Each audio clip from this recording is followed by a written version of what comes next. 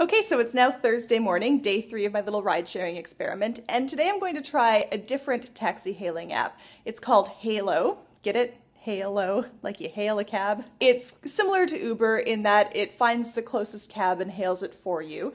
I've downloaded the app. It was quite simple. One difference I've noticed between it and Uber is that Uber shows you where on a map the nearest cars are.